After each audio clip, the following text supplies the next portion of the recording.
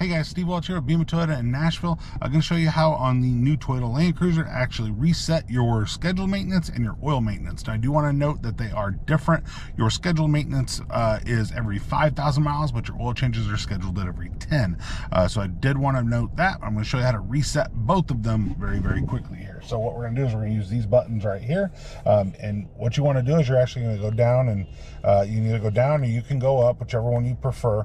But you want to get to this settings menu. So if you kind of take a look there, you can see that settings menu there. So I'm going up, going up, going down. I'm going to hit left just because it gets me there quicker, but you can go either way. Once you get to that point, you're going to go ahead and, or actually go one more over to the vehicle settings. You're going to hold OK to set this, right? Now I'm going to go up again, all right? And you'll see once I go up, now I'm to oil maintenance, right? So if I hit oil maintenance and hit OK right here, it'll show you how many miles it says that you have left until oil maintenance, and it'll ask you if you want to reset. All you need to do is go up to yes, hit OK, and you'll be able to reset the oil maintenance.